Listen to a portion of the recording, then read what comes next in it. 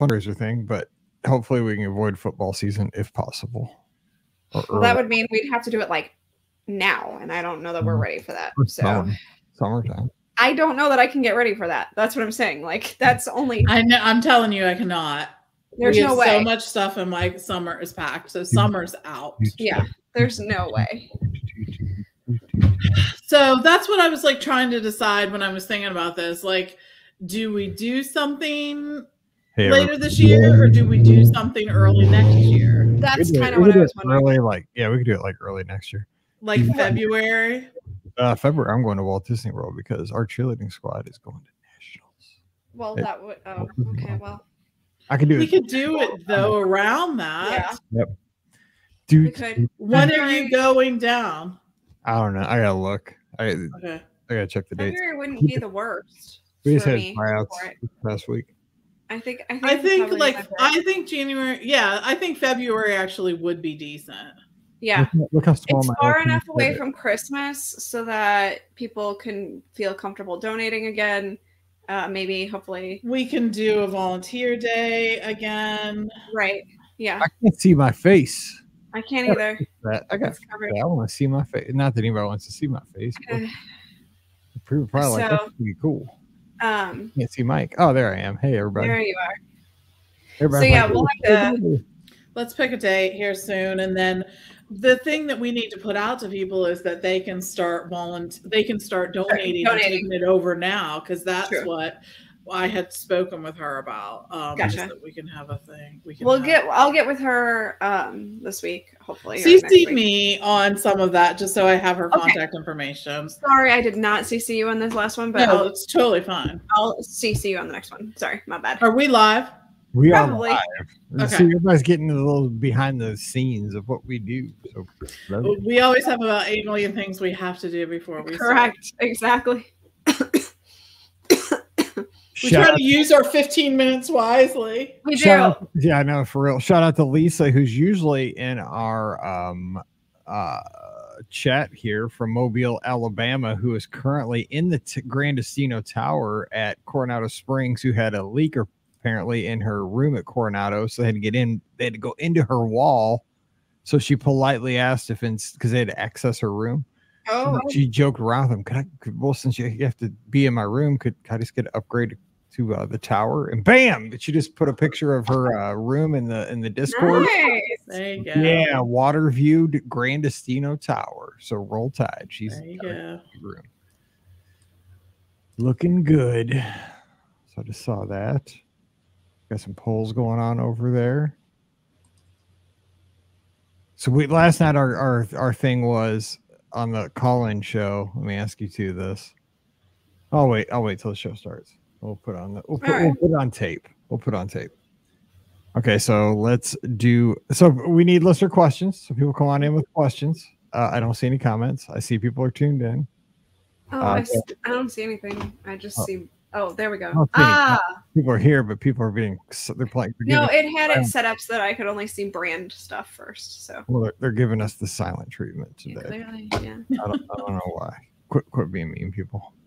Oh, there's example banner. I can mess up some stuff for you, Mike. I'm just joking. I would. What's going on? It doesn't seem like everybody's here today. Well, it is Monday. People are quiet today. We don't have a crowd. A lot of people are at Walt Disney World. Yeah. Well, we have an inbox. That's true. I mean, we are getting close to the. Why do you always yawn every time we do a podcast? You are always yawning. You know how it's like what Pavlov's dog or something? Like I know. It's like you ring the bell, I need Taco Bell. I know. Exactly. That's exactly what I think I have. Like I think I'm just like I start podcasting and I'm like, Yo quiero Taco Bell. I did not have coffee again today because I had to go pick up the cat from the vet. So because he had to be boarded. So Yo quiero Taco Bell. I'm not eating the cat. So Yo quiero Taco Bell. Can you not hear that? Yes, I can hear it. Yes. I'm ignoring you. I was gonna keep doing it until I got a reaction out of you. I can hear it. I was gladly ignoring you. The guy and his toys. I paid Oh my God. for that board. You got to respond. No, I don't. I find your lack of faith disturbing. Yeah, I do too. That just brings me joy. Okay. Doesn't take much. No, it doesn't. Not for Oh, you. goobers. Oh, they're playing the game where you got to match the two prices now and then. What are you watching? The Price is Right, the Barker era. Oh. Oh, Fabergé. An egg? No, it's like organic perfume. Oh. The perfume. Yeah, something. I don't know what it is. Oh, that lady's outfit is rocking. She's got the feathered hair for show, Denise. All right, let's do this. Let's go. Oh, this game's awesome. Hit me. I love that game. All you gotta do is I'll pick hit you. the same. You gotta play blackjack against the house. But the game was so simple. You didn't even have to play blackjack. All you had to do is pick two things. One had to be the exact price. The other one had to be 10 times the price. And you won every time. Forget the cards. That's all you had to do. It was so simple. Oh my God. Anyway. Looking back, I could have won a car every time on The Price is Right if I'd have gotten like the right game. I mean, it was not that hard. No, not. I think the thing that made it hard was the variety of things that could be in the Showcase Showdown. True. But I've seen, I watch this too much, but I've seen more than I remember double showcase winners. Oh. Yeah. I feel, we don't get double showcase winners a lot nowadays. I don't feel like. No. That's crazy. Because when you bid within $100 of your showcase, that's wild. Yeah. Okay, here we go. Let's do this. Before I start doing a Bob Barker fan podcast, before we know it. What number are we on? 2471. Dude, we're getting close to 2,500. Oh, that's nuts. We're sneaking up on. Bob Barker did use the joke today on one of the shows. They said, because he's a pet guy, right? He's an animal guy, and he said, "Do you know how you catch a unique rabbit? Unique up on it." He said that. I was like, dude, he was saying that back in the 80s. And then he said, what was the other one? He followed up with one. He said, do you know how you catch? There was a follow-up that I'd never heard. And I was cracking up. It was funny. Oh, shoot. I'm not going to use it today. Oh, well, I'll have to think about it. I wish I had DVR. I should have saved it. Anyway, here we go.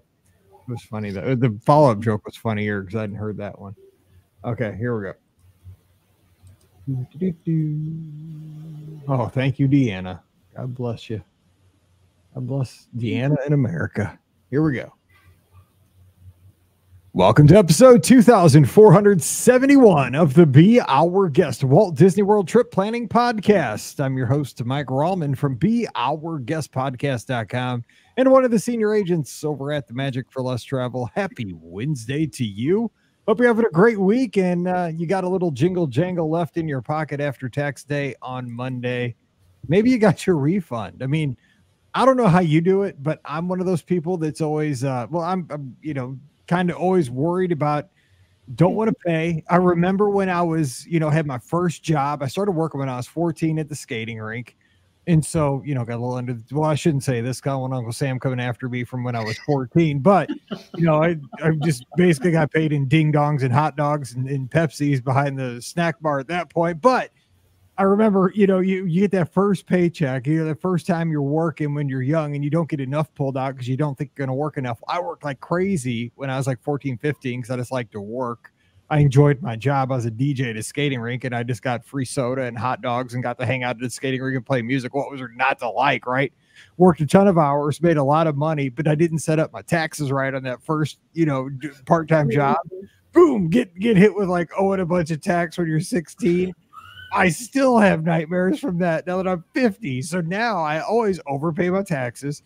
So what I do, I get a tax refund now. That's, what I call that? That's we go on vacation to Walt Disney World or take a cruise every summer. That's what I use for my vacation fund. It's like the old Christmas fund back in the day that I think my grandma used to use. We used to go up to the savings and loan and do the Christmas club. I just let the government make some interest and, hopefully fill some potholes around St. Charles County. I don't know how you do it, but that's how I see it. And hopefully, you've survived tax day and we're here on a Wednesday and we're all making it through together. So that's my little story to get us going here in mid-April. So joining us today, we have Rikki. She's over at the mouseforless.com and at DisneyWorldAfterAll.com. Rikki, Did the government shake you dry, or did you get a little bonus in April? How you I never get a bonus in April. I always. Why did I guess that? Why did I always owe money. I think that like you could look at people, like if you know people, you could probably guess like it's like a game, right? Refund or owe. Yeah, no. Guess who like overpays or who like underpays. No, I like holding on to my money until the very end. So like the only reason we actually did our taxes like last weekend instead of this weekend was the fact that we were going to Walt Disney World. So like we were like last minute people pretty much. I mean, seriously, we wait until almost the exact day of tax pay. And yeah, no, we always owe money because I'm not giving them a loan. I'll give them their money when they're ready to get their money. I'm not giving them a loan. So I can't believe like you're giving me like I'm sweating bullets for you. Like that makes me so I still remember when I got that like you owe when I was like 15. Brian, but you remember I'm married to Mr. Fiscally Responsible. Oh. So he sets up so that we have a budget. So he sets up our budget so that he knows that we're going to end up owing taxes at in April. So he sets up an amount that he's guessing we're probably going to owe. Oh. And actually we I guess in a way we earned money back this year because we didn't owe as much as we thought we were going to. So that was a positive. So I may end up getting my bathroom that I've been wanting for a while. I probably won't. We're getting old because that's exciting times for us now. We're getting a bathroom. Oh my God, we're the oldest podcast on the internet. Trust me, I would like a spa-like bathroom. What I have is not. So if I could have some extra money to pay for my spa-like bathroom that I would like to have, I'll take it. So yeah. Is it?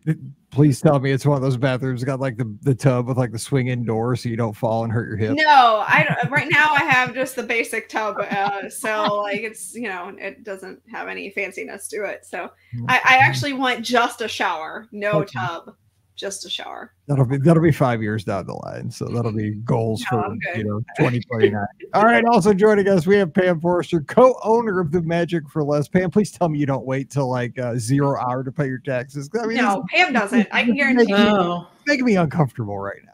Well, I will tell you that they got put in the mail today. They always do. Because as a business owner, we always owe money. Yes. We have we pay quarterly taxes. Steve pays taxes throughout. I mean, it's a never-ending tax cycle. Then April to June, like it's not 3 months. I hate this little cycle. Ugh. I know, because we have to pay what we owe for the year and our first quarter taxes at this point. So, but we do have an account that we set money in, and we get the return back from our CPA at some point. But Steve will not mail them until the actual Good job, Steve. And not only that, he used to write in the memo line, "Stop wasting my money," when he paid, and I said, "You need to stop that. You're going to get us audited." So he did not do it this year. Oh my God! Hang on. That makes me love Steve even more. I'm not gonna lie. That whole story makes me love Steve even more. So we're very prepared for it. The money's always there, ready to pay. Yes, you're prepared, but you don't want to do it any earlier than you have to. No, exactly. No. Yeah. They don't need any more time with my money than correct. They have, so. Thank you. All right. So God bless America. Let's go. All right. So let's jump into the Disney talk. We have questions. Deanna's here. She's always here. We love Deanna. She's just one of our great supporters. Thank you for being here today. She says, need to decide what dinner to book on a pool day before we head to extended evening hours at Epcot. We're staying at the Grand and leaning towards Citricos, but open to suggestions. So she sounds like she needs a fancy dinner. I'm out. I'm going to throw it over to Pam Forrester first. Just call me Pam, Fancy Dinner Forrester. No, I think the Citricos is a really solid choice. I mean, I love the update that they did to this restaurant with the Mary Poppins theme and whatnot. I will say that I am more partial to Narcoossee's than Citricos. I think Citricos is very good, but there's just something about Narcoossee's that I really, really enjoy. I really like the restaurant since they redid it. I also think that, it just has that fantastic view. And then the other thing is check out the menus of both and see if one appeals to you more than the other. That should be your guide too. And because you're on the monorail resort, you also have all the restaurants available at the Contemporary and at the Polynesian too, if one of those sort of fit the bill. The other one I was going to suggest, just because of if they wanted to go like directly over, it's one of your favorites. Actually, it's usually at the top of your list, Flying Fish, right? Would that be a possibility? Agreed. And then you can just walk into Epcot. I think Flying Fish is fantastic too. That potato wrap snapper is so good. But Steve always says it's one of the best steaks on property, really and truly, is at Flying Fish. Their scallops are fantastic. Look at this, like I have the menu in my memory. Like, you just seated Deanna, and now you're giving them the chef special. I know, right? Their drinks are great, so lots of good things to choose over there too. Yeah, absolutely. Rikki, I think you guys picked two of the best options. Or three, I guess I should say, of Narcoossee's, Citricos, or Flying Fish. We just had Flying Fish for my brother's reception dinner. It was my first time having the red snapper that Pam has talked so much about, and it was delicious. So I too, sauce, right? Yeah. You want a little cup of the sauce. I do. I know. I wish there was maybe a little less of the oh my gosh, it's the onions, but they're not leek called fondue. Leeks. Yes, I wish there was a little less so leeks. Good. But I mean, I like the fondue part of it. Just a little less leek would have been nice. But yeah, it was so good. I very much enjoyed it. And I would probably, if you're going over to Epcot after anyway, I might lean more toward the Flying Fish option. So I think that's going to be a really good choice. Score one for Mike, who's never. Yeah, who knew Mike would come up with something that was actually. I listen. I've never been to Flying Fish. Yeah, I was going to say he listens because he's never been there in his life. I do want to go there, but again, it's hard to get my wife and girls to go to a place called Flying Fish. They don't like seafood. They have a hard time just walking. They have a hard time just walking past Cape May because of the smell. But that's different. Cape May literally has a buffet of flavors crab legs, of seafood. Crab legs and clams and mussels are sitting right there. Those are going to have a more potent smell than, I walked into Flying Fish and I don't think I remembered smelling fish ever. So, no. That's so pretty. Yeah, it's gorgeous on the inside. All right, Sarah's got a question in the inbox. Hey, Mike, longtime listener, first time question asker.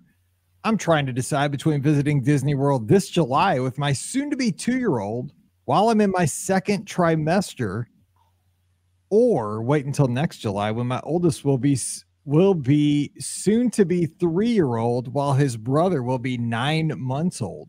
Is either option worth it? My oldest is as loud and rambunctious as they come. No shame at all. We love his spirit. Oh, it's good. And I'm not sure if waiting another year would help him like the park more, or if going at either time is just going to be hard for him. Truthfully, he'd probably be happier playing with rocks and monster trucks for a week instead of a theme park. My husband and I are longtime Disney goers, but this would be our first trip since our children. I wanted to post this question in the Be Our Guest podcast group. Couldn't find a way to do it. I'm very interested to hear what you guys would think and what your experiences have been. What do you think our kids' experiences would churn out? So she wants to know, what would you do? Would you go now, or would you wait until he's almost 3? Because she says she's in her second trimester now. Yeah. And it would be July also. Ooh. But so Pam went down. I'm trying to think. Mallory was born in January. We celebrated our anniversary at Walt Disney World, and that was in June. So she was pregnant. But that wouldn't, I guess that would have been in the Wouldn't she be like, if she's in her second trimester now, wouldn't she be like almost ready to pop in July, or would she have had the baby by then?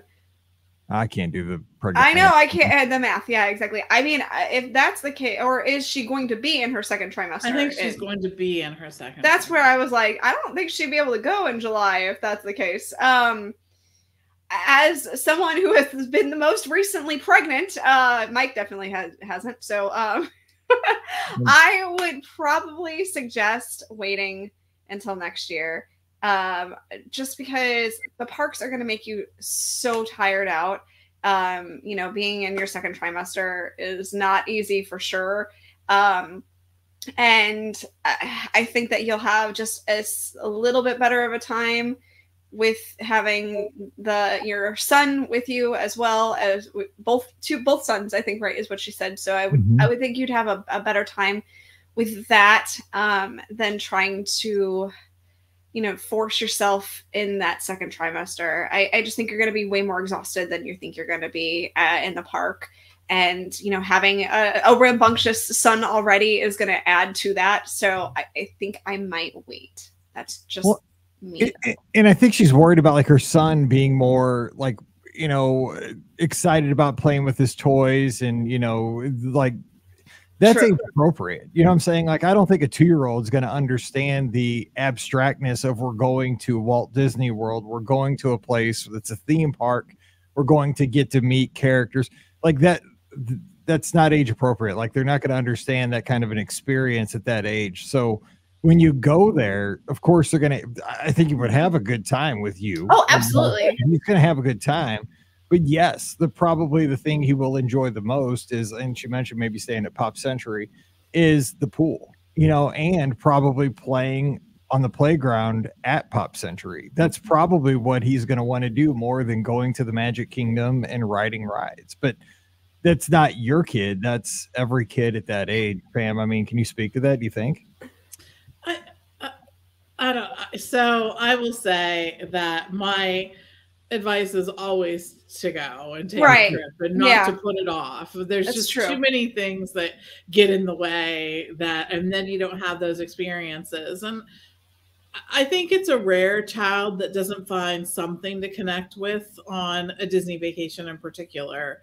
And the other thing I always like to point out is that so much of travel is sort of helping your child learn how to learn things in different ways and exposing them to different things, which really opens up a lifetime of being exposed and learning different things. And the other part of travel is the experiences that you all get to have together. I think one of the things that just hurts my heart when people say it is, I'm not taking him until he's this age because he's never going to remember it. And I'm like, for the first, I don't know how many years of your child's life you spend time doing things that they're never going to remember. Yeah, exactly. And the reason why you do that is to help shape them into the little human being that they become, but also for you to remember and for you to connect based on those things. So for me, that's why I'm always of the mind of taking the trip. And I don't just say that with kids. I say it with take the trip with your parents, take the trip with your siblings, take the trip with friends, take the trip.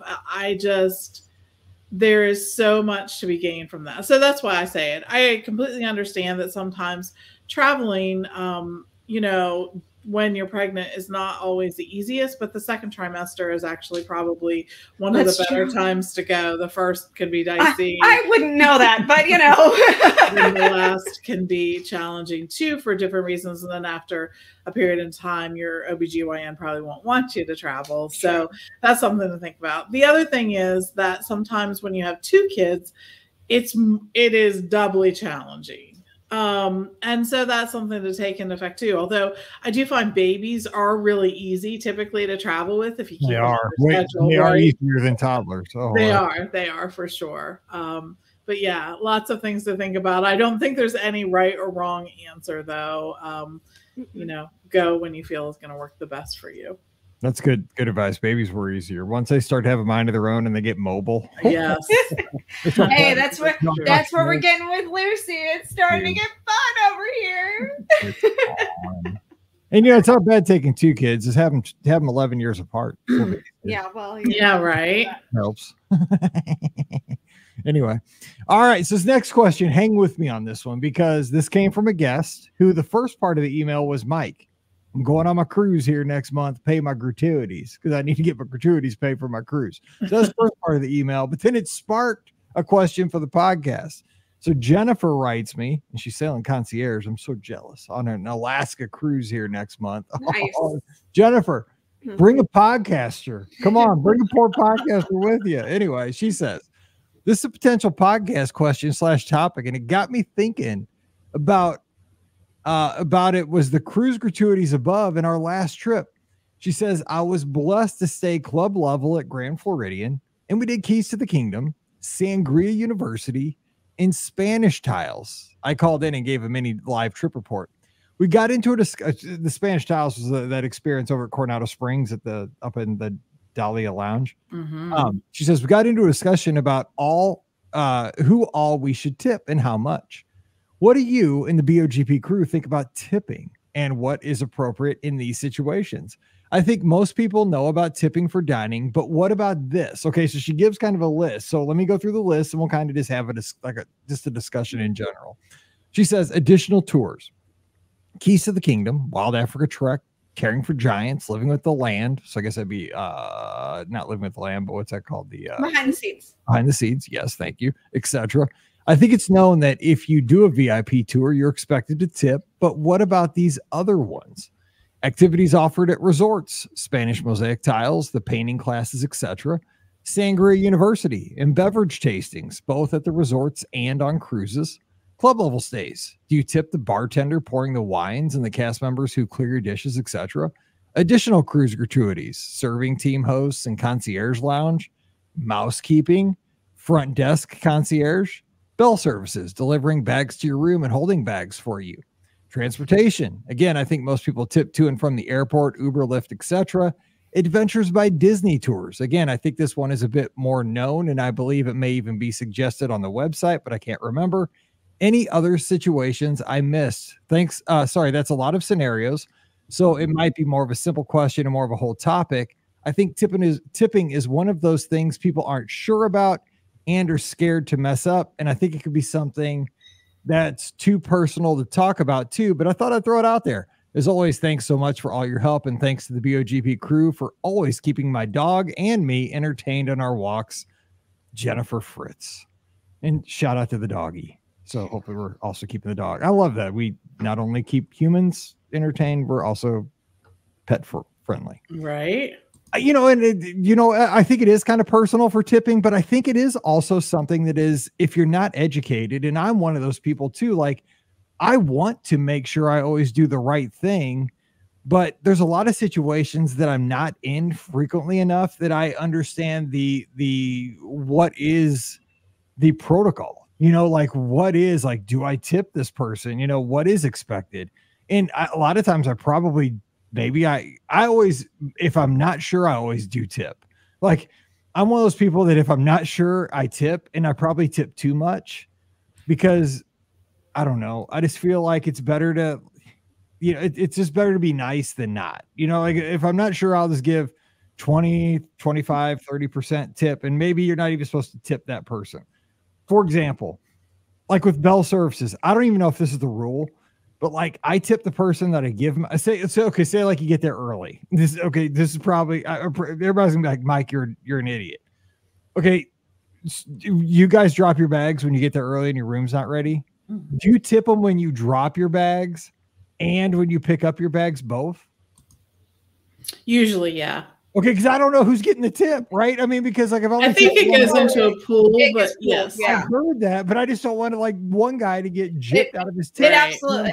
I mean, as far as I remember from working in a hotel, it absolutely gets pooled, and then they get because I mean, I've heard that, right? But I mean, I don't want to be. I always feel bad, like if I give my bags to some dude and I don't tip that guy. Well, I think that's probably why it gets pooled now, is because they, yeah. But I always feel bad, like because I'm not giving this cat like I give like $2-3 a bag.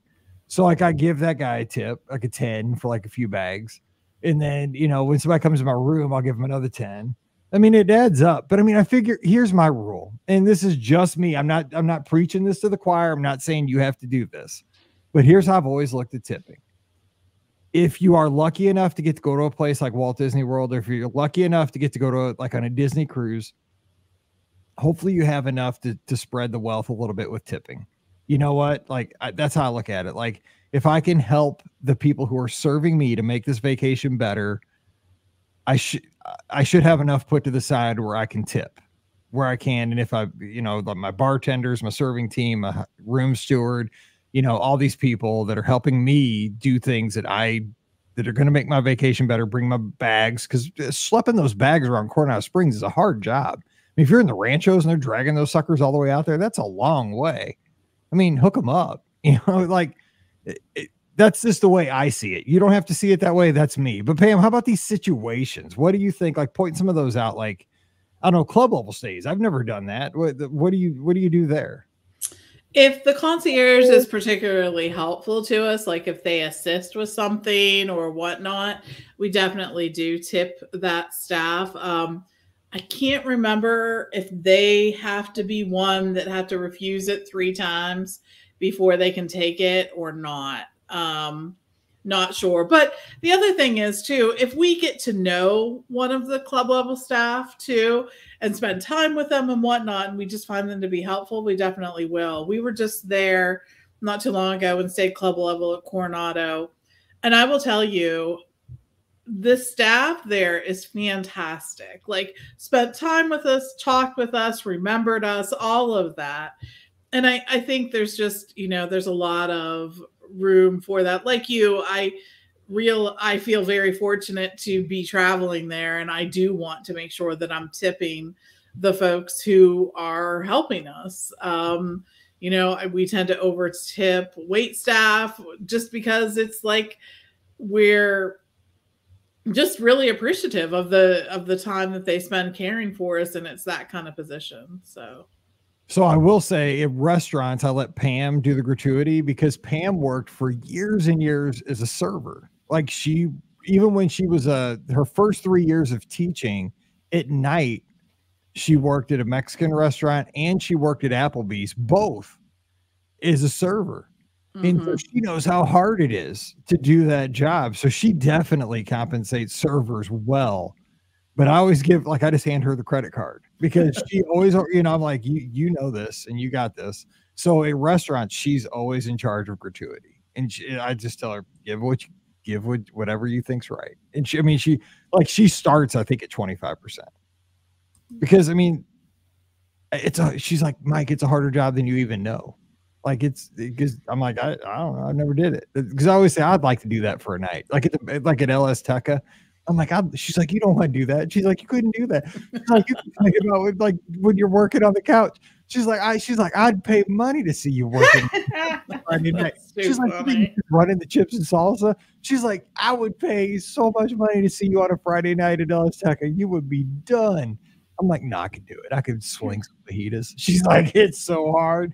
Anyway, Rikki, what do you do philosophically with tipping in all these positions? Like, what do you guys like? What's your rule? What do you think? Yeah, actually, it was a kind of interesting. I had a conversation with my brother-in-law, Kevin, this weekend. He's actually a bartender at Margaritaville at Universal. We were having a conversation about, people were asking him about different drinks and things like that, and he was assisting them and trying to help them. And it was a larger party, and like they didn't even like leave him a tip at all. He is.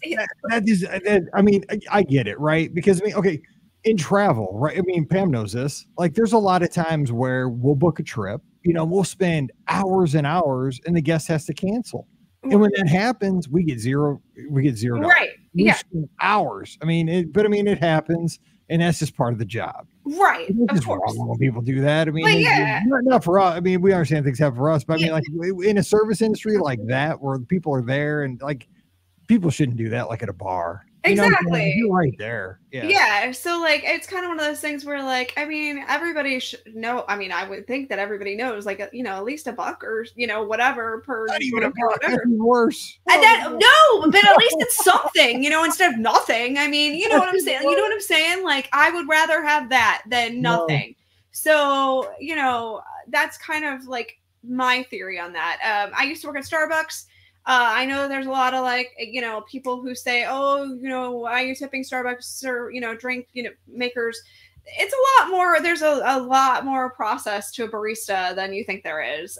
So yes, we did get paid an actual wage, not the server kind of wage, but I will tell you, making frappuccinos is the bane of my existence. They are not easy to do. So if you're ordering like 20 frappuccinos, please consider tipping your baristas. Just stuff like that. You got to think about the work that's going in, extra work maybe that's going into making whatever you're doing. I'm not sure about the tours at Walt Disney World. I don't know if they can accept tips or if it's like the Pam things that what she said, you have to, try 3 times. I'm not 100% sure about those. But other than that, like, just make sure you take care of people. They're there to help you.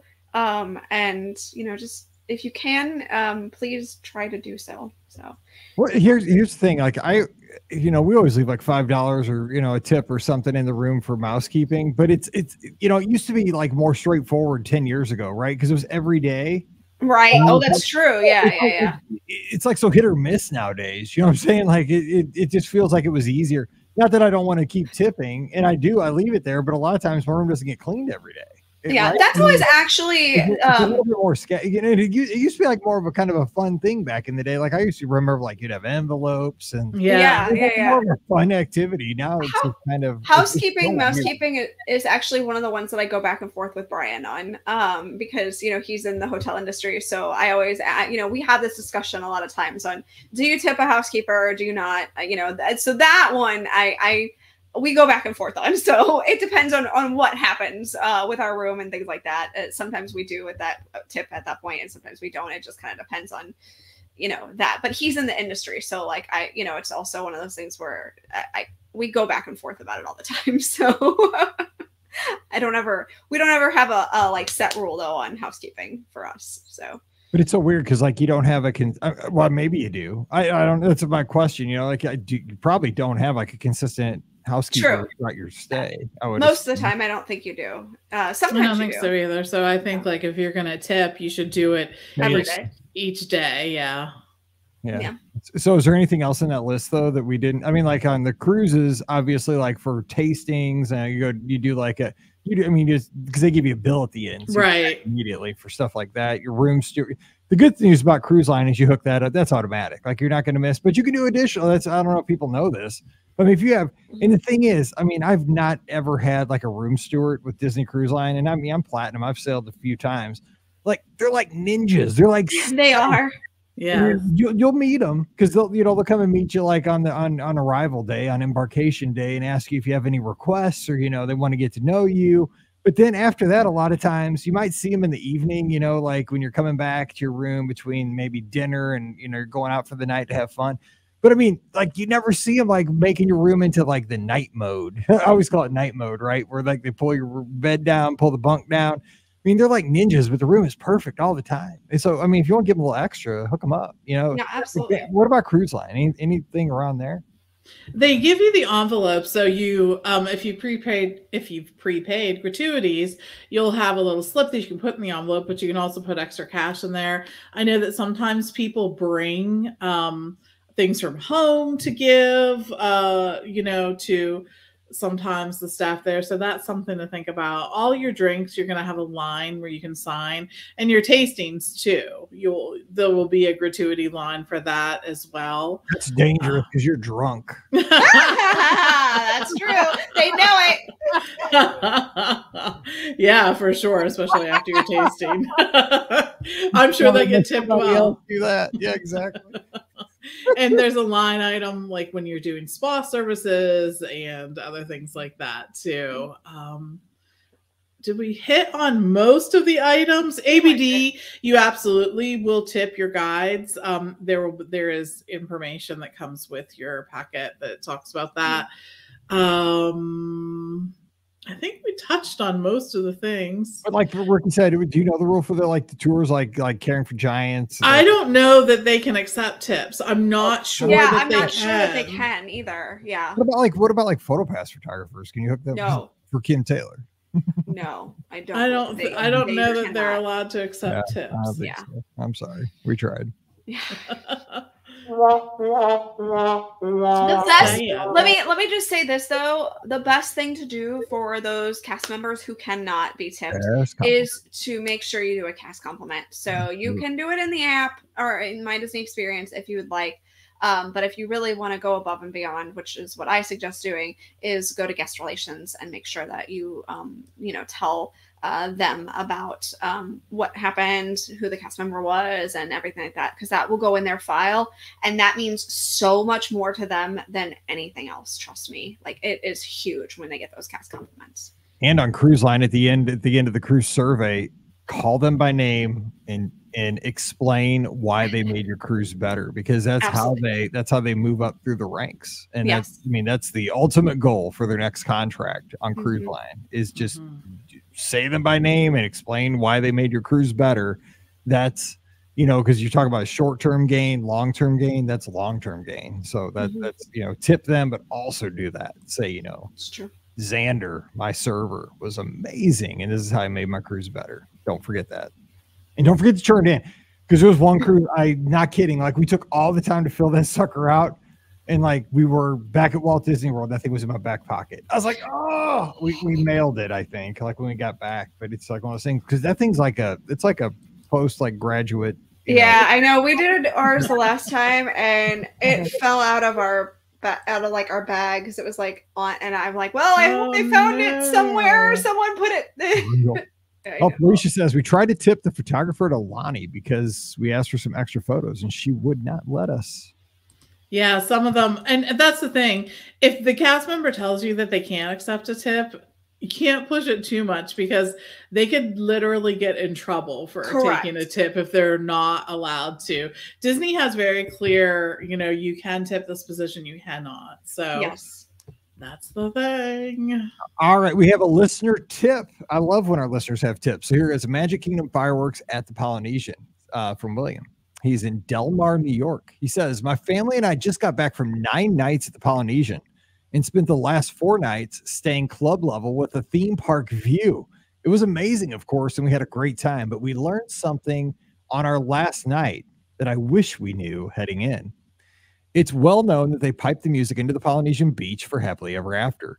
It's quite loud to watch the fireworks from the Hawaii building, but at 8:45, that's not a big deal with 2 young kids that go to bed right after. Or that, he said it's not a big deal. What I wasn't aware of is on nights where there's a special ticketed event at the Magic Kingdom, they show Enchantment at 11:45, and they also pipe the music in at the Polynesian beach at the same volume. It was loud enough to wake me up and would have been a welcome surprise on night 1, not so much on night 9. But it's something that I think people should be aware of. 1, because if you have young kids that might wake them up from loud noises at 11:15, you might want to avoid rooms near the Polynesian beach on the Magic Kingdom special event nights. But 2, this could also make for a really fun night for a couple of adults that enjoy fireworks. Have dinner at Kona or Ohana, watch Happily Ever After, then head to Trader Sam's or Tambu Lounge for a couple of drinks, then head for Enchantment on the beach. Great evening at the Polynesian for a couple of Disney adults. Anyway, just wanted to make you guys and the listeners aware of this, because it's something that could be a hiccup for young families, but could also be a great opportunity for adult travelers. Thanks for everything, Bill, Del Mar, New York. So that's great, because it has positives and negatives. If you're adults, you want to see it, a ticketed event there, make a night at the Polynesian, 11:15, blast in some fireworks music. Hey, Disney adults, rock on. Well, that's true. It is true. And I will also give one of my tips that we've always done. Tips for traveling with kids and just yourself. when Hannah was little, we traveled with the sound machine. Of course, it's so much easier now to use one of the sound apps on your phone, but that takes away being able to hear all of the different noises that are, you know, something that you aren't used to hearing. In a hotel, there's always going to be noise that you're not familiar with, and being able to get a good night's sleep, I think, especially when you're traveling, is important. So if you sort of normalize the sound machine or a sound app or whatnot, that actually takes a lot of that away. So try that out, see if it works for you.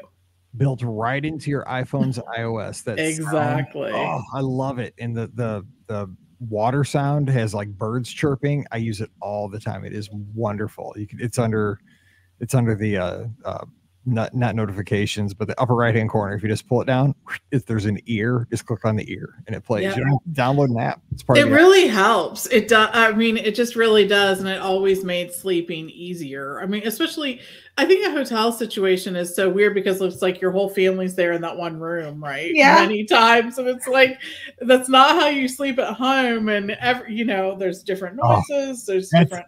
Honest to God, that's the truth. Because I have to have it dark, and of course Mallory's got to have like her laptop because she's got to watch Netflix. I'm like, dude, it's lights out at 11 o'clock. She's like, yeah, I'll go to bed till 1. I'm like, dude, it's lights out. It's lights out. Yeah. Quit. I get up at 4 o'clock. You're just nodding off. I gotta run.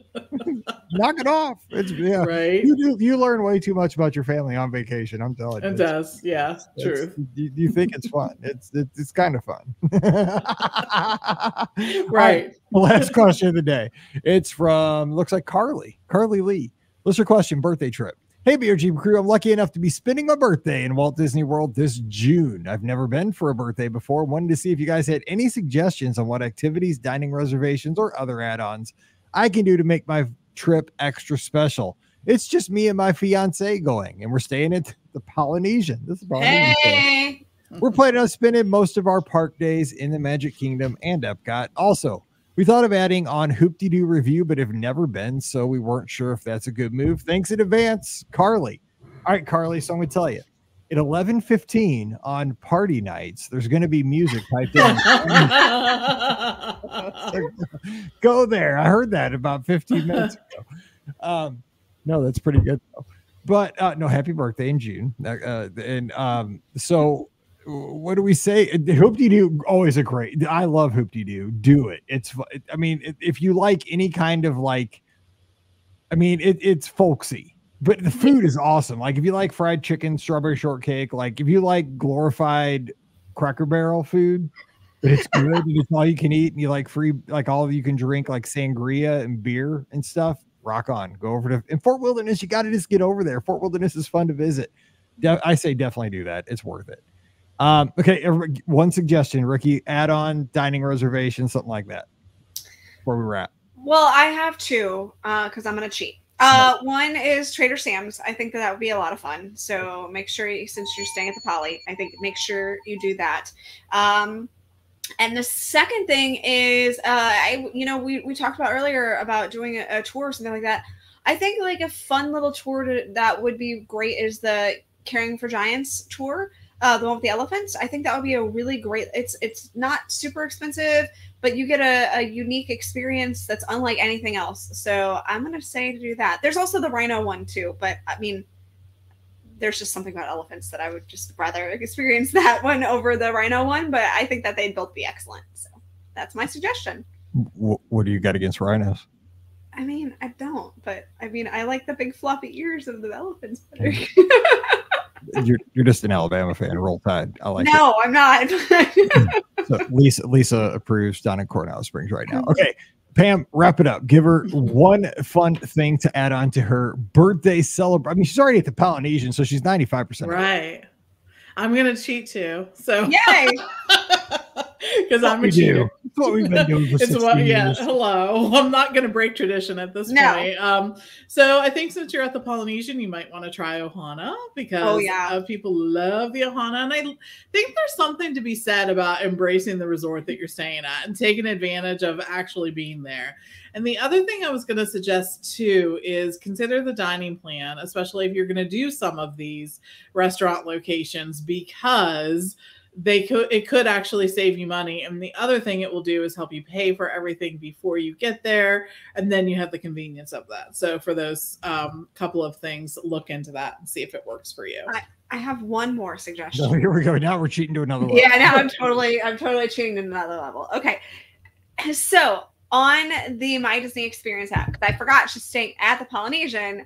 So before you go to bed, do this one night. They have the ability to mobile order, and you can mobile order. I think it's the bread pudding from Ohana. Do that one night. Just go back to your room, enjoy, or maybe the Polynesian beach. I don't know, but enjoy mobile ordered bread pudding. I feel like there's just something fantastic about that, whether you're eating it in bed or on the beach or whatever. But mobile order bread pudding. Mobile order bread pudding, 11:15. Go out on the beach, listen to it in chat. Go back and hey, we're tying it all in. Look at us. God, get a birthday cake. There you go. We put a candle in the bread pudding and have your fiance sing happy birthday to you. It all comes perfectly. Full circle. Perfect. All right. Well, that's going to do it for today's show. Thank you for the great questions. If you have questions, send those into the inbox. Mike at beourguestpodcast.com. We'll get those in the queue and we'll answer those right away. You can also join us. We record usually on Mondays right around 5:30 Eastern. All the places: Facebook, YouTube, Instagram, Twitter, and Twitch. Not too many people watch on Twitch, but you can if you want. We're there. It's mostly people playing poker, I think. I don't know. I don't read video games, but we can go there, so we do. So there you go.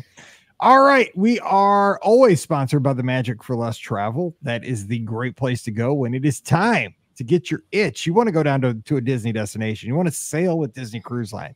We'll get you a great onboard credit. You want to go to Walt Disney World? We're going to make sure that you get the best discount possible and get you booking bonuses like Disney gift cards. I just had a guest today say, Mike, you know what? I kind of laughed about that travel laundry bag, but it was clutch. I said, I'm telling you, clutch. That's the word. It is. It's clutch. It is clutch. I'm on my third one because I use that thing so much. I said, it comes in clutch over race weekends, man. When I have sweaty clothes, rocks. Maybe we should be using that in our marketing effort. Yeah, probably. Hashtag clutch. Yeah. Laundry bag. I mean, almost everybody gets the laundry bag. I'm just saying. So yeah, when you have tickets, you're probably getting a laundry bag. So just saying. And the thing is, you're going to get these emails every week or two just to get you excited for the trip, to make sure you don't miss anything like your dining reservation date, just to give you ideas about what the climate's going to be about for your time of the year, get you excited about, hey, what's going on at Galaxy's Edge, Batu. It's just fun. I mean, it gets you amped up. You're a Disney fan. It's good to get some pixie dust in your inbox, and all this, no cost to you. It's the same price booking directly through Disney, and it supports our show. It's like a win-win-win-win times 10. So come on over, book your next trip with us. We'd love to help you out over at themagicforless.com. Please also use our Amazon affiliate link. It's beourguestpodcast.com/Amazon. And thank you to our Patreon supporters. You guys are the best. Patreon.com/beourguestpodcast. When you support us, $5 a month, and you get the bonus show. It's called Mike in the Midwest. This week, we talked about my first cell phones.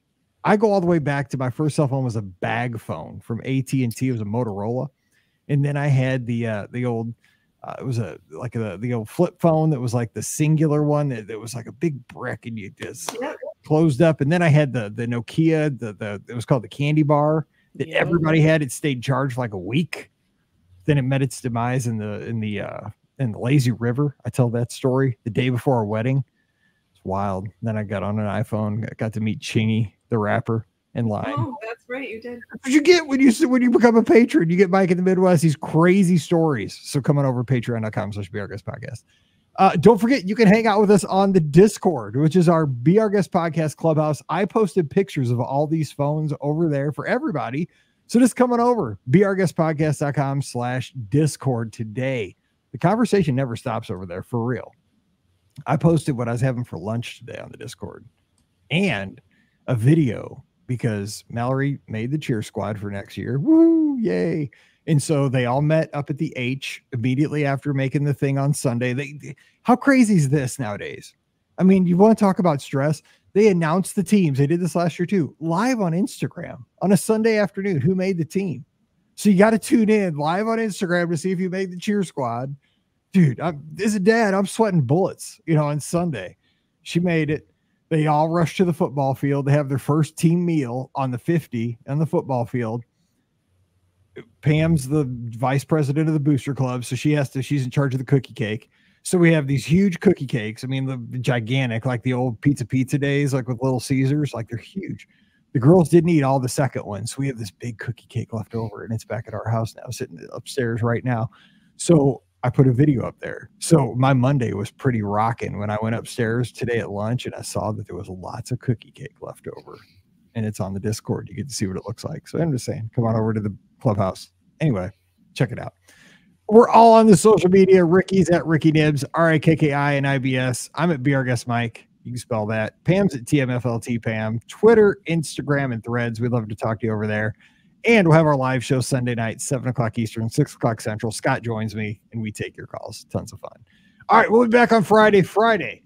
We're bringing back Out of the Vault, one of our most popular shows from about 5 years ago. And it ties in with those Disney commercials. I'm telling you, I keep seeing. I saw just last night on network TV. We were watching something on, I think, CBS. And it's that commercial. It just keeps popping up with like the little girl. She's watching Frozen Ever After. And it says like 1:23 p.m. And it's just like, and then it shows the dad. He's just floating around the pool at Art of Animation. It says like 3:23 p.m. So we're going to do right now at Walt Disney World, or right now at Disneyland. And we're just going to give our favorite thing, because those things are always happening all the time, 365 days a year, and do an exercise in visualization of what we picture happening at the Disney parks or on the ships right now to kind of get your Friday started to kick off that weekend the right way. So come on along with us. We're going to take a virtual trip to the Disney destination. So ride right along with us on Friday. So come on back. We'll see you there. So until then, for Rikki and Pam, I'm Mike. Stay safe, stay healthy, and we'll see you real soon. All right, let me save that one. Episode 2471. Uh-oh, I'm fighting it. I'm fighting his knees.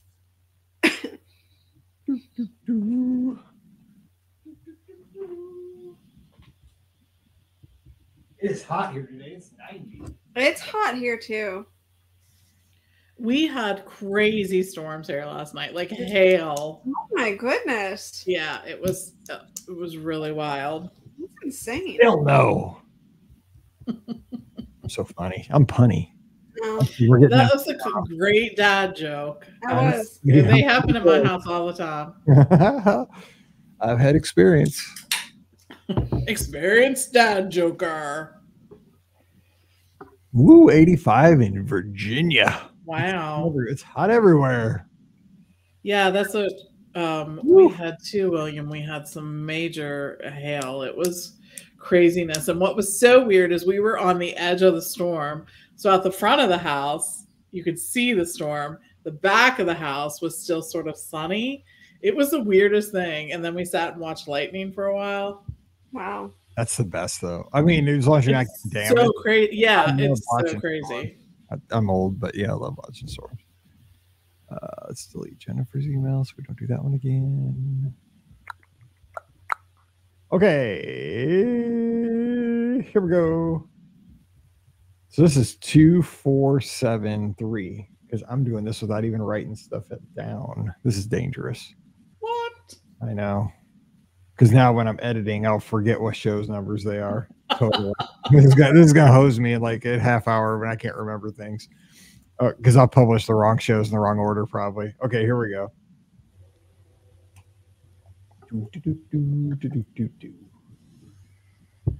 Welcome to episode 2473 of the Be Our Guest Walt Disney World Trip Planning Podcast. I'm your host, Mike Rallman from BeOurGuestPodcast.com and one of the senior agents over at the Magic for Less Travel. Happy Friday to you. Yes. Tell that to somebody on your way into work today. Happy Friday. It just sounds good. Happy Friday. We made it to another weekend here in mid-April. Hopefully the weather is great for you. We had awesome weather all week, and then this weekend, highs in the 50s. What's going on? We had like 90-degree weather all work week, and now it's going to cool off for the weekend. But you know what? Who cares? It's the weekend. We're going to have a good time, and we're getting there. by talking some Disney. And today, again, like I said on Wednesday, we're bringing back one of our more popular shows from years back, and it ties into a marketing campaign that Disney's doing right now. And I am not kidding. They're bringing this marketing campaign right to us. And by us, I mean all of us right here listening to this show, because they know they've got us. And when they put these little images, these little snippets on our TV, they're like, oh, I got to be there. Like, I know that little girl's watching Frozen Ever After. I know that dad's floating around in the big blue pool. And guess what? They know that we know that if he dips his ears below the surface of the water, there's music playing underwater in that pool. Now, we're the only ones that know that. Like noobs, they don't know that. They just think he's just floating in a hotel pool. No. We know what pool that is, and we know that there's music playing below the surface of the water. We know that if he walks right across the Generation Gap Bridge, he can get a tie-dye cheesecake. We know this stuff. You know that. I know that. And you know that I'm getting ready to introduce Rikki, because she's from themouseforless.com and a DisneyWorldAfterAll.com. How smooth was that, Rikki? What's up? I have no words for I'm good at this. Look at that. I didn't know where I was going with it, but I brought it in like a smooth landing. Sure. I tried. It was a landing of some sort. With that. Yeah. I am actually looking forward to tonight because I get a date night with Brian tonight. So I am very excited to have a lovely evening, and we're going to celebrate his hotel. So that's a good thing. So I get to get all dressed up, and the theme is Masquerade Ball, and it's going to be a lot of fun. So I'm excited about tonight. Date night. Woo, woo. Super excited for you. Now, does this count as date night? Because every Friday night here at our house is exactly the same. We have LS Teca. We split fajitas. We come back home. This time of the year, we'll watch a Cardinals game. And then at 9 o'clock, I'll wrap up my work, and then we'll go to Dairy Queen with Riley. And I'll get a peanut butter parfait. Or sometimes I'll get the Oreo Cupfection. Sometimes I deviate. Pam will get a peanut butter cup blizzard, and we'll come back and eat it, and that'll be our Friday night. But I mean, we sit in the love seat together. Oh, there you go. Is that date night? I mean, it can be, but my date night is without Lucy, so I will not have. Well, we're without Mallory because now she has her own car. That's true. That's true. We never see her anymore, and she has her own job. She has her own car. Like, she's MIA all the time. So mine is San's 13-month-old. So there's this San's 16-year-old. Yeah. It's amazing. Once they get their own car, you just never see them. Hey, you know what? That's the dream, I thought. So apparently. All right. When Pam Forster knows, she's calling her the magic for less travel. It's like the genie, like poof, gone. It is. Yeah, it is. Poof. We watch On Patrol Live. That's one of their main sponsors, is this little squirty stuff. Oh yeah, the poof. Yeah. Waves in his mouth. It freaks me out every time. He's like, wow. I'm like, gag. Okay, anyway, go ahead, Pam. I'm sorry. We have date night often, actually, but we do different things all the time. Like, right, there's no standard. But yeah, the past couple of years, our travel schedule has been crazy. So we have like date weeks. It seems like, but yeah, no, it's good. It's all, I think it's fun to do, stuff without your kids and with your kids both. It is. So it's a good thing. I mean, I'm looking forward to our cruise. It's in about 81 days. I mean, that'll be 7 nights on the fantasy of just my wife and I. I mean, Mallory and Paige will be there. But, I mean, like here's what I'm excited about, Pam. And again, I've never had this happen on a cruise or anytime. We get on the ship on a Saturday, and we don't have our first port day till Tuesday. Oh, wow. That's nice. Is that? 2 sea days to start. You'll get to do a lot of fun stuff too, because they'll have tons of activities and stuff like that for you. So we recently went on a cruise with Hannah. We were on a Royal Caribbean ship, and we had a sea day, and then we had a Nassau day too. So which is sort of like another sea day for us. So we actually spent a lot of time, on that ship, exploring that ship, doing all the things on that ship. And it was fun. We really had a good time. It's so weird though, I think, as you become a travel advisor, or one of the things is every time you travel, it's really hard to get out of that space where you're constantly looking for things that like you can tell your guests or looking for things to report to the team or whatnot. You sort of take on, it's like a different eye with that. And it's not that it's not as fun. It's just different. It's hard to get out of that mode and really sort of focus on what you're doing. But you're going to have a great time on the 7-night cruise because I think there's nothing more relaxing than that. Well, too, in the fantasy, I mean, I've only been on her once, but she is, I think, from the times I've been on her, she's my favorite ship. Like, yeah, that's a great ship. I love the fantasy. I mean, it was a podcast cruise. We did a 7-night cruise. I think that's why I like it the most because, like, we had the longest podcast cruise on it. And I look back at the pictures of that one. That one was wild because we had 7 nights. I mean, it was crazy. We went to the Caribbean. We ended up at, I mean, that Margaritaville day. We were in the pool with a guy from REO Speedwagon. We were. I mean, I don't know how that happened, but we were in the pool with a guy from REO Speedwagon. We all had clocks. Anyway, I can't wait. I don't know if that's going to happen. We're not even going to We're not even going to the Western. What? How could you not do that? Oh my God. That happened. But I mean, the guy could have been just making it up too. He just could have just been a really old dude that liked classic rock. I don't. Truth. Totally could have been lying to us. We would not have known. The clocks made it impossible for us to determine that. Yes, absolutely. The clocks in the blender. But the thing was, I mean, we got pictures, but again, who's going to verify that? I don't know. But here's the thing, like, I'm just excited because we've never been to the Eastern Caribbean, and I've been doing like watching all the vlogs and stuff. You know, anybody that's got any kind of footage on YouTube, I mean, just and it's beautiful. Oh my gosh, it looks so beautiful, and I can't wait to ride. Like, there's like a kind of a sketch little like Skyliner thing in St. Thomas to like this bar and grill at the top of the hill. Oh, I can't wait to do that. It looks like so Rikki would know what I'm talking about. It kind of looks like a Fast Eddie's at the top of this bar, the top of the mountain there, where you got to take like a Skyliner up there. Like, you need to snorkel. I know you don't snorkel with your girls. You need to. I can't breathe underwater. Like, it's unnatural. Like, so real quick story, then we're gonna get into today's podcast because we gotta get to it. So when I was an instructor at space camp, right? Okay, so I shouldn't even tell this story, but I will because I love you guys. I really shouldn't tell the story, but I will.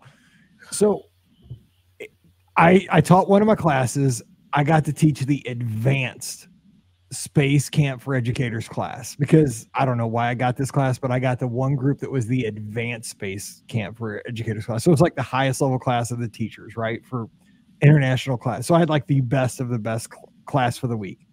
So we go through like all the hardest like stuff for the week. And one of the things they got to do for their EVA, for their extravehicular activity, was that they got to go into the tank. So Space Camp down in Huntsville, they have a 35-foot like diving tank where you put on the scuba gear and like you can go down to 35 feet and like scuba dive. And then at the bottom of the tank, you build like this, apparatus like you're in space. It's like the neutral buoyancy tank they have in Houston. They actually have one in Marshall Space Flight Center too. They used to. They just took it out. Anyway. So they asked me, Mike, do you want to go in with them? And so I can't swim that well. I'm not a good swimmer in the first place. You don't really have to swim to scuba dive, though, so it doesn't matter. But here's the thing. They told you, if you have asthma, you should never scuba dive. And so you got to take this class, right, before you're allowed to go into they call it the tank. So I'm sitting through this class. It's like an hour long with all my teachers. And they show you, like, x-rays of lungs and stuff, like if you hold your breath, or if you have asthma, and like of like exploding lungs. And so like I lied and I didn't say that I had asthma. I have asthma. So I lie, right? So I tell them, oh no, I'm good. So the whole time I'm like, I shouldn't have lied. I should have told them I had asthma. So dude, they put all the gear on me, dude. I got the wetsuit on. I got these big old heavy tanks. I got these tubes in my mouth, and they put me in the water. And as soon as like I got like where my face was like level with the water, I was like, I can't do this. I can't do it. I lied. I have asthma. I freaked out. I couldn't do it. They're like, are you kidding me? The instructor was not happy. Because I mean, like I was the instructor, but of course they had like scuba instructors that like, drop you in the water. Like, so at that point I was just the leader of my team and I felt like an idiot, but I was like, I can't, because they tell you it'll kill you. And the whole thing is they tell you about the bends, right? Like they're like, dude, last thing, when you're at the bottom, don't freak out and like start swimming from the top. They're like, you will get these bends, and like it'll be like every muscle in your body will lock up because like your blood will boil. I'm like, oh my God, what if I get down there and I freak out and my blood starts boiling? Because there's windows, like these kids at space camp while they're eating dinner, they can look in the sides and like watch everything that's going on. Like I'll be the entertainment, like for dinner tonight. Like everybody will watch this space camp instructor freak out, start swimming for the top. He starts freaking out because he gets the bends halfway up and can't get there. They have to bring in 5 instructors to bring him out. He goes out on a gurney. I couldn't do it, but that's my story. So that's why I don't scuba dive or I don't even snorkel. I don't play with it. Yeah, I was going to say snorkeling is very different from scuba diving. Very, very different. It's just you're on top of the water. You're fine. I'm just that's my story, and I'm sticking to it. It freaked me out. I need to fly down and take your girls snorkeling. Yeah, fly like Mallory scuba with their snorkel with you. So anyway, let's do the show. But that's you just saw behind the scenes. But we learned that Mike is a liar. First, right? Of all. We sure did. I wanted to be there with my team. I really wanted to get in there because my team was egging me on. They're like, Mike, dude, you'll be fine. You'll be because teachers are not. Teachers over summer break are not good influences. I will say that. Like teachers are great people, but these teachers were all like, dude, just do it. Because it's like teachers gone wild in this. It was. They're like, dude, just Mike, you're gonna be fine. Just get in. I was like, okay, fine, I will. Because we're all like a group here. We're a team. And then I was like, I can't. I'll go get down there. I'm gonna freak out and I'm gonna die.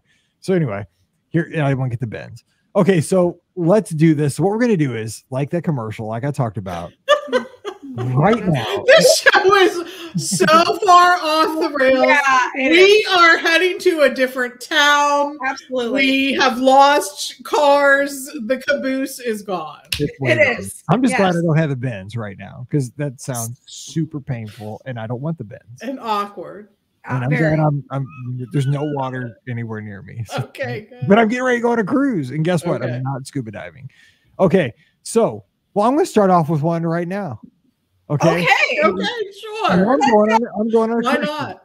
So right now, this is going to be me in just a little bit, and so this is a visualization, just so that if you're taking a walk or if don't close your eyes if you're driving, please, for the love of God. Right now, somebody is sitting on the Disney Fantasy on deck 4. Thinking about dying. Nope. Deck 4 starboard, which if you've never been on the Disney cruise line ship, that's the deck that has the walking deck, the running path. They're sitting on one of the blue loungers, just looking out over the ocean. It's sunset. Just taking it all in. They don't have to worry about work. They don't have to worry about school. They have nothing on their agenda but sitting on this comfortable lounger, looking out over the ocean, and you can hear that water lapping up against the side of the ship right there. Just kind of, it makes almost like a comfortable hiss. It's like a it's not a snake, but if you've been there, you know what I'm talking about. But right now, somebody's on the Disney Fantasy starboard side, deck 4, blue lounge chair, looking out and just taking it all in. Nothing better to do with their day, but just enjoying the day. All right, that's my kickoff. That's where I'm going to be doing that soon.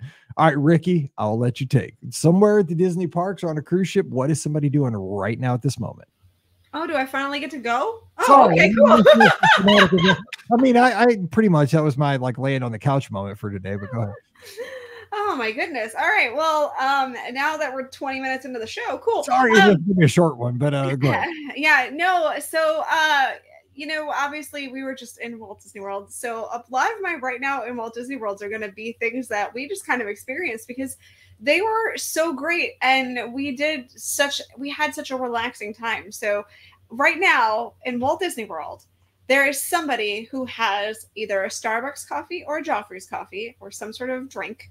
And they are sitting under the canopy that is at the exit of Tower of Terror. And they are listening to the music of the Tower of Terror from, that's coming from the attraction. And they are just actually chilling, relaxing, enjoying their drink, talking with their significant other and just really having a nice time. This is usually the spot where a lot of people sit when they're waiting for their family members to get off the attraction. And Brian and I just found it kind of by accident. I was looking for, there's this cookie that they have at the exit of Tower of Terror at the Joffreys. And it's a Tower of Terror like cookie, themed cookie. And it was later in the day. So I was like, I'm sure that this cookie is probably gone by now. And of course it was. But it's very elusive, I'm just saying.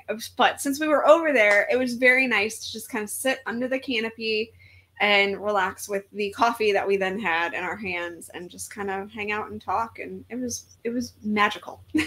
I love these shows because I can picture that. Like right now, literally somebody probably is sitting in that exact location because the parks are so busy and probably just like taking it in. And the park was busy and we were like, we're just enjoying our time there because we knew that the parks are busy and we're just like, might as well sit here and drink a coffee and just enjoy our time together. Best times. All right, Pam, give us I love this because the visualization pops directly into my head. Yeah, I agree. So right now, and this is what I would probably be doing, someone is getting ready to walk in to Narcoossee's to have dinner tonight. What has happened is they spent a great day in the parks, right? They had a good time, or maybe they were by the pool or did all those things. And then at some point they're like, well, we have dinner tonight around 7:15. We need to go back, sort of get cleaned up, change our clothes, head over to the Grand Floridian, and go to dinner. And you sort of park the car or take transportation over there. You walk in through the lobby, you hear the piano player or see whatever sights are going on at the Grand Floridian, and you walk through that lobby and out the back door, and you go past one of my favorite pools on Disney property, which is that main pool there at the Grand Floridian. You can hear the music, and that pool, they always have sort of a themed music, right? It's themed to the Grand Floridian. You can always hear it. You can hear, it has sort of little bubblers, and you can hear those, and you can hear kids, having a good time. And you're starting to walk back towards the back of the resort there. And you can start to smell Narcoossee's at some point, right? You can you get that smell, like you can smell a steak cooking or smell, something cooking. And you walk in, open the door there, and you're greeted there by the staff there. And it's just, that you're in for like a good night. And I can picture that. I've done it so many times. It's just each part of it, I enjoy each part of it, just like getting there. It just feels like, I don't know, really comfortable because I've done it so many times. I love that you gave it like time and place too, because like you've had a fun day in the park, you're getting ready to have a great meal. It's that transitional time of your day, right? You're moving from one part of the day to the next, and that happens on every vacation, every day of your vacation. It does. New adventures for sure. All right, so I'm going to go out to the West Coast. I'm going to Disneyland, and right now, Walt Disney World. Somebody. You mean Disneyland? Is that what I said? You said Walt Disney World. That's fine. Duh, it's been a day. Disneyland. Somebody, and this is where I'd like to be, is sitting at my table at Harbor Galley in Disneyland Park, which Harbor Galley, if you don't know, it's a counter service location right there in New Orleans. It's right there on the Rivers of America. It's across there from Haunted Mansion, kind of by catty corner from Pirates.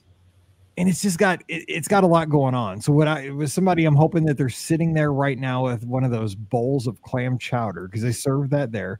Now, hopefully they also grabbed those cookies that are all the rave, the chocolate chip cookies, which I have not had yet. They were kind of like, I noticed them when I was out there in January, and I was like, I should have got them, but they've become like all the rave since, all the rage. But that's a great location to sit because you get to see everything happening on the Rivers of America. Now, I'd like to do this around dinner time.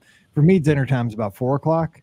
For most people, it's like 6. So maybe around, that transitional time of the day, it's, dinner time, whatever that is. But, the boats, everything's still happening on the Rivers of America. You got people still doing the canoes. Canoes are still going. Because I think that's so fun. Like, that is one of those things that it's just fun to see guests doing the canoes at Disneyland. I mean, I still can't believe that happens. You know, and then you got the sailing ship Columbia out there and the Mark Twain. Like it's a busy river at Disneyland. It's fun to watch to your left as you're snacking there, but also you got the hustle and bustle of New Orleans Square to your right. Of course, Haunted Mansion's closed right now, but under normal circumstances, it would be open.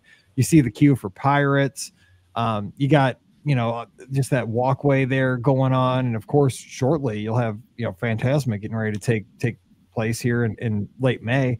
But it's a great location there. And of course, you know, Tiana's Bayou Adventure will be just right over the hill here shortly too, as well. So I think it's a kind of an underrated little counter service location to sit and just kind of people watch. And so right now, think about it. There's people sitting there right now just taking it all in. If you want to people watch, that's one of the best spots at Disneyland, I think. So there you go. Yeah, that's a good location. It really is. And you really feel like you're sort of in the middle of it all right there. You can hear New Orleans Square is right there. You can see Frontierland. You can hear Big Thunder. All of that is happening around you. And you can hear the Haunted Mansion too. All the sound effects that come from there. So yeah, I love that area. Yeah, I called my wife from there in January when Haunted Mansion Holiday was going on, and she's like, "What is that?" Yes, that's Haunted Mansion in the background. She's like, "That's pretty cool." I was like, "I know, this is the greatest spot ever." I was like, "I'm sitting here eating clam chowder off a bread bowl." I was like, "I'm living my best life. It's the best." And it was just like it was kind of a little nippy that night. I mean, I was outside and I was right on the river and eating clam chowder on a nippy night out of a bread bowl. I was like, God, I've died and gone to heaven because I love it. Oh yeah, it's like this is the best. All right, Rikki, give us another. All right, again, another one that I just kind of experienced. So right now at Walt Disney World, someone is getting ready for their dinner reservation at Sanaa. But they get to Disney's Animal Kingdom Lodge a little bit early so that they can take in the fantastic savannah that's there at the resort. They can go out there and look at the animals as they're eating their dinner for the night. And it's really fun to, see the different animals that we only saw wildebeests this last time, but, sometimes we've seen giraffes and things like that. So that's kind of a really cool experience. And then you still have a little bit of extra time. So you make your way to the community hall and you go and you play a game of pool. Maybe you play a game of Mancala, which again are two things that we did. And just really enjoy the time that you have together as a family, because these are things that you don't necessarily do when you're at home. But when you're on vacation and you have time to just sit back and relax, you can do these kind of family activities together. I played Mancala so much with my gifted students all the time. That was the I hadn't played it in probably 15 years, maybe a little bit longer than that. We used to play it all the time when we lived back home in St. Louis. We would sit on the back porch. My friends and I would hang out and just, play Mancala and play card games and stuff like that and just enjoy our time together. So I was dating Brian at the time. So it's definitely been a hot minute, but yeah, it was really good to just go back and play the game. I actually had to relearn how to play because I'm like, okay, I know it involves dropping the pebbles in the different ones, but yeah. Cross the way and grab your but it was stones. It's just nice to, be able to have that, kind of time together when you don't normally do that on a daily basis. So, sometime somebody is bonding with their family again in a fun, unique way where they're playing board games and pool and, stuff like that. I was doing that right now. I mean, think about it. Right now, somebody's probably sitting there doing that. That's the cool thing. That's what I love about when people ask, well, why do you like Walt Disney World? Because I like thinking about that. Like right now, as I'm sitting back in St. Louis, this stuff's happening down there right now for somebody. Yeah, it is. It's nonstop. All right, Pam, give us another. So right now, someone is walking into Epcot because they have park hopped and they want to see the nighttime show at Epcot, Luminous that night. Mm-hmm. So they're going to get in there. They thought since Flower and Garden was still going on, they'd take advantage to grab a couple of snacks from the booths, right? And walk around World Showcase. And at some point, they're going to find a great place to watch the show and sort of hang out, maybe send someone to get snacks for them, be the runner, be the snack runner, right? Once you picked out a great spot from which to hear it. But as they're walking through World Showcase, they're also going to hear the different entertainment. They're going to smell all the different food. They're going to stop at a shop here and there. I think that's what makes me like the World Showcase so much and Epcot so much. It's just, there's so much variety. You can just do so many different things. And I love that they have a show now to end the night. And I mean, they've always had a show, but I think for a while, people didn't love Harmonious, and you had Epcot Forever. And now you have Luminous, which I think everyone has sort of agreed is a good show and they enjoy seeing it. So they get to do that. And it's just sort of the icing on a great day at Epcot. Yeah, it kind of brings it all together, kind of a thematic. It does. It does. It really has, like, I think those feelings that Epcot, you know, that Walt wanted to bring to Epcot too. Just this whole, we're together, we're doing this together, we're one world kind of thing. So love that. Here's mine. And I love seeing this. And I know this is happening right now because it has to, because it's a, you know, nonstop cycle. So right now over at All Star Sports, I'm just picking any resort, but I'm picturing in my mind's eye All Star Sports. There's a family pulling in. They're in a minivan, say license plates from Indiana. Just picking any state. Family pops out, young family, little girl dragging her suitcase, little bitty suitcase, Minnie Mouse on it. Very first vacation to Walt Disney World. She's dragging that sucker in. They're going into the main check-in area. They're standing there. They get to the check-in desk. They're meeting the cast member for the first time. This is their first Walt Disney World vacation. They're getting their little pins. They talk to the cast member. Cast member gives them their pins. The little girl couldn't be happier. Little brother, maybe a couple years older. He's excited to get a little Mickey sticker. He puts it on himself. Mom and dad are kind of so excited because, you know, they've waited forever for this vacation. They've seen the commercials. They don't know what they're doing. Think about this. We've all been there. This is their first time. They're unsure about how this is all going to go about. They don't know the tricks. They don't listen to podcasts. They don't go on vlogs. They don't go on message boards, but they're at Walt Disney World. They just know this is what they want to do. They want to come down here and have a good time. So they're at the check-in desk. Kids, the little girl's got the suitcase. She's got the button. The little boy's got a sticker. He's all wild, crazy. They're walking. So now they get the room assignment. They got the little map. They don't know where they're going, but they got a map.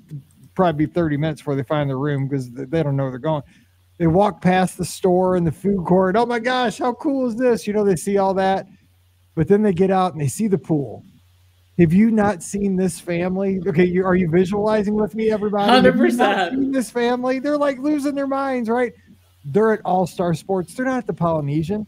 They're not at Animal Kingdom Lodge. They're not at the Wilderness Lodge. They're not at the Beach Club. They're at All Star Sports, and it's still amazing. I think sometimes as Disney fans, we forget this. There's magic at every Walt Disney World resort. This family is having the time of their life already. Have they been to the Magic Kingdom? No. Have they been to Epcot Studios, Animal Kingdom? No. They're already in amazement just seeing the pool at All Star Sports because they've arrived. You know, they're on vacation. The kids want to jump in the pool. They walk past the playground. Oh my gosh, can we play on the playground? They get to the room. The kids are already staking out their beds. You know, they're wanting to get into their swimsuits. Mom and dad are like, no, we got to go over to, we want to go to Epcot tonight because like Pam said, there's fireworks. We want to the Magic Kingdom because it's only 5 o'clock. We want to see, the fireworks there. We want to ride some rides. But, you know, we'll just leave it at that. But how many times have we seen that family on their first trip just wide-eyed? We know, and this is happening right now, pick your resort, but I'm just picturing a family at All-Star Sports tonight. But, like, you could tell because that little bitty travel suitcase that probably only holds, like, a couple of Barbies. You know what I'm saying? It's just she can have the experience. It doesn't probably hold those. But, like, you know that they don't know what they're doing. But who cares? They're in their glory. Like, let them be in their glory. It doesn't matter. Like, Pam Forrester, is that not the best when you see that family? Like, I want to go back and be that family again for like a day, you know? Agreed. I think it's, you know, I'm often reminded of the Walt Whitman quote, and of course it was again made famous by Ted Lasso, that you got to be curious and not judgmental. And I think as Disney fans, so often our minds are geared towards, I will utilize my time the most efficiently. I will never do this. I will always do this. I will arrive prepared. And golly, isn't there something really magical about a vacation where you don't have a schedule? You don't have to worry about what you're missing because you're doing something. Like, for them, this is the best part. Like, this is all that thing. And I really love seeing that. Like, I often say to myself, that's not how you would do it, but that's okay. That's how they're doing it. Mm-hmm. And there's just something about vacation, and that's different for every person. Like, I hate to hear people say, well, I'm going to take a pool day. Oh, you're wasting a day. What do you mean you're wasting a day? I read 3 books today by the pool. I had a really good drink. I took a nap. I mean, this sounds like vacation to me. But just like the description that you brought up there, it was like that family is living their best life. And I like that. Sometimes it would be nice to go back and not know what you know. So. I mean, they're going to make 10 mistakes by our account, you know, like by the questions we get every Wednesday, like, oh yeah, you're not efficient. But you know what? Efficiency, there's a time and a place for efficiency. You know, we want to be efficient, not waste your time, because time's money. We say that. We've said that 1,000 times on this show. Time's money on Disney Vacation. But not for this family, not today. Not today. Let them make their mistakes. Yeah. Let them make their memories. They'll have a great time doing it. Absolutely. Rikki, I mean, you're up next. You got your last one here. But, I mean, isn't it awesome seeing that family just kind of just like, we don't know what we're doing. It's great. It is. Because, you know, at one point or another, we were all there. That was us. Exactly. So... Yeah. It may have been a while, but it's been a hot minute for that. Yeah. Yes. But we were all there at one point. So okay. So my last one again is something that we experienced this weekend, and I think you'll notice like a trend in all of my things. It's all about kind of stopping and smelling the roses and all of the things that I've mentioned. So you're walking through Frontierland, you smell the popcorn, and you're like, oh my goodness, I've got to get that. Because that's always how it is when you smell Disney popcorn, is like, you may have just eaten, it's kind of like when you go to the movie theaters, you may have just eaten an entire meal, and then you smell Disney popcorn, and you're like, well, I'm going to have to get some of that. So you end up getting a carton of popcorn. And you're shoveling it in your mouth as you're walking through Frontierland because, again, as one does, you don't eat popcorn, you know, gingerly. You literally grab a handful and shove it in your mouth. Scoop. Yeah, exactly. And you realize maybe instead of walking and dropping half the popcorn on the ground, maybe I should sit down because I'm literally spilling all the popcorn I just paid for. So I'm going to stop. I'm going to sit down. And so you sit down in Frontierland, kind of by Country Bear Jamboree, and then all of a sudden you hear music, and you're like, what on earth is going on? It is not a parade, friends. It is instead a Frontierland hoedown, which you were not expecting to experience. But out comes a Chip and Dale, horse collar, clear brow cow, one of the couple of the Country Bear Jamboree characters. I think I know Big Al is one of them. And you just watch as they do line dances and the hokey pokey and just have a good time. And you watch all these families and kids and everybody just come out of the woodwork to dance with the characters and enjoy. And you're just sitting there enjoying your popcorn, watching. It literally is. You're just eating popcorn while you're being entertained. So that's another one of the things that just happened to us. I hope that's happening for somebody right now. I hope it's happening for somebody too, because it sure surprised us. We were like, hey, what's going on? It was so fun though. That's awesome. The Frontierland Hoedown. Yeah. I don't know if that's the official name, but that's what I'm calling it. So it always is like a hoedown. It is. So that's why I'm like, I think it's got to be like the Frontierland Hoedown. I mean, that's got to be what it is. Yeah, that's cool because Country Bears is kind of in transition right now, so they could have, you know, a little interaction out there. Don't remind me the Country Bears is down. I mean, it's going to start singing Garth Brooks. Stop. Stop it right now. All right, Pam, bring us home, Pam Forrester. Bring us home. All right. So right now, and I took this assignment very literally because they're all like at this in the evening. Yes, Yeah. They are. But right now, someone is going to their Walt Disney Resort campfire. Yes. Get together. They're going to roast some marshmallows on Mickey Mouse himself because he gives them out for free there. Nice. They may spring for the s'mores kit, though, I will say. Do that. Yeah, don't be cheap. Go for it. Right? Yes. Exactly.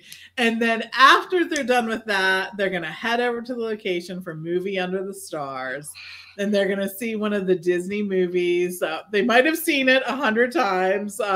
When we were there, I can't remember. We saw a couple different ones, but they were all ones we had seen. But it was just so fun to be outside, enjoying the beautiful, beautiful weather, seeing the screen and whatnot, watching some of the kids who go off the rails inevitably at some point. Mom and dad are losing their hair, and Steve and I by ourselves, we got to sit back and watch from afar as parents chase children.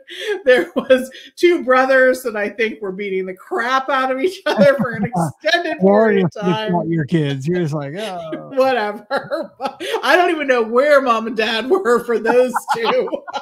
I was like, they were kind of doing it playfully, but kind of was worried there might be a little injury. I'm like, am I going to have to step in here or not? But no, they were okay. They worked it out. So anyways, but it's just like one of those really cool, fun activities at a Disney resort, and another bit of magic that you can find outside the parks when you're staying at one of the Disney resorts. And it makes things like that make it totally worth it for me. So you're like, don't make me go into Crockett's Tavern and find your parents.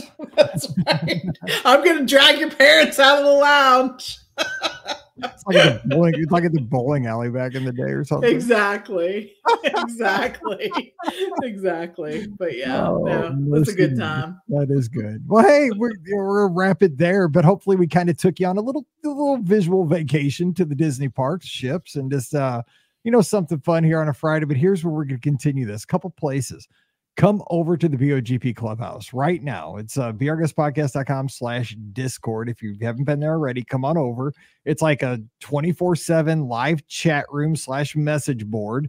And we're going to have a thread there and add your little situation. What's happening right now at Walt Disney World? What pops into your head that you would just love to see? And just add that. We'll continue the thread. We'll all have fun with that here on a Friday. And then Sunday night, Scott's going to join me, and this topic will be on the table. So give us a call and add your visualization of what's happening right now at a Disney destination. We'd love to have your 2 cents on that as well. Don't forget, our show is brought to you by the Magic for Less Travel. We'd love to help you plan an amazing Disney adventure, whether it's Disney Cruise Line, Walt Disney World, Disneyland, even Adventures by Disney. Just swing by the website over at themagicforless.com this weekend. Check out all the specials. And you'll see that it costs nothing extra to book with the Magic for Less. You're going to get first-class service each and every time. So that's all there is. Just check it out over at themagicforless.com. Please also use our Amazon affiliate link. It's beourguestpodcast.com/Amazon. We really appreciate that. And thank you to our Patreon supporters. You guys are the best. Thanks again for that. And you can support us just $5 a month and you get our bonus show. It's called Mike in the Midwest. Coming over to patreon.com/beourguestpodcast. Give us a follow on the social media. I'm at beourguestmike. Rikki's at Ricky Nibs, RIKKINIBS.